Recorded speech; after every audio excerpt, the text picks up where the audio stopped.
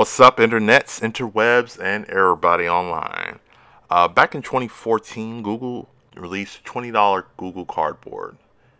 Did very well and was everywhere. So 2 years later, enter the Daydream View VR. Consider this their next evolution, their next step into what their vision of entry-level virtual reality is supposed to look like.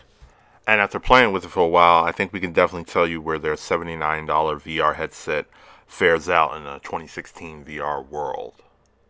To answer everyone's question, yes, it is as comfortable as it looks. The straps are super easy to adjust even while wearing it. Keep in mind you have to tighten it a bit to avoid any light leaks while using it.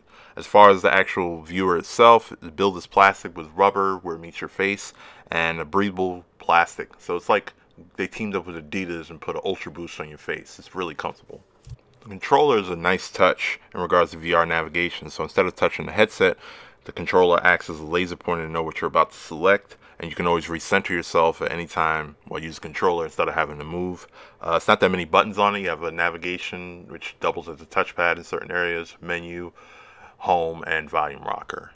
So what is there exactly to see on Daydream View? During our time, we had 8 different apps to choose from. We had Wall Street Journal VR, YouTube VR, Google Street View, which pretty much virtually puts you in street views of different locations.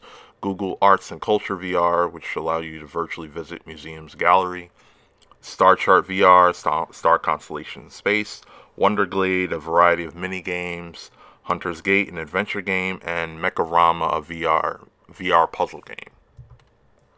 My favorites were definitely YouTube VR and Mecharama VR. Thanks to Google Cardboard, which came out 2 years ago, there's tons of VR content to check out on YouTube, from a VR roller coaster, the Star Wars experience, to even Google's Cardboard experience videos like Help and other different things. The Mecharama VR is definitely an interesting way that takes full advantage of the controller, the head tracking the VR, and then it's kind of fun if you're into puzzle games. I am, so I thought this was pretty cool. So we give the Daydream View VR an A+. There's nothing really wrong with it.